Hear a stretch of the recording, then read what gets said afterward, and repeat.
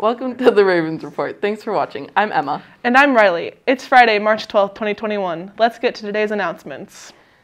Next week is finals week. That's right, trimester 2 comes to an end next Thursday. Next week is a 4-day week with no asynchronous Wednesday. Again, sorry for all confusion, but you have finals next Wednesday in person.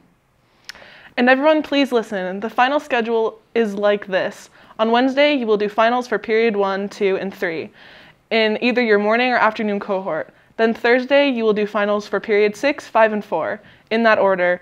That applies to both the morning and the afternoon cohorts. Please ask your teacher if you have any questions.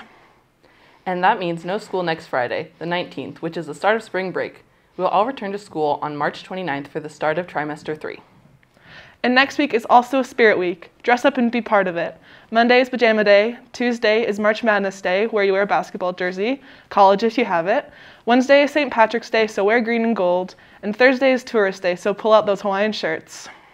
Hey seniors, there will be a Krispy Kreme fundraiser happening at Ridgeview this Saturday to help raise money for your grad party. If you want to help, please show up at Ridgeview at 8 a.m. on Saturday, ready to show some school spirit. Be sure to wear your purple and black Raven gear. Registration for Season 3 sports is now open on FamilyID.com. This includes regular spring sports, golf, tennis, track and field, baseball, and softball. The season begins on April 5th with pitchers and catchers reporting a little before that. Swimmers, listen up. Coach Payne will host a meeting about the swim team via Google Meets Tuesday, March 16th at 7 p.m. Please go to the athletic website for the meeting code. That's it for today. As always, check out our YouTube page at youtube.com/Ridgeview Ravens. I'm Emma. And I'm Riley. Have an epic day and stay safe and stay classy.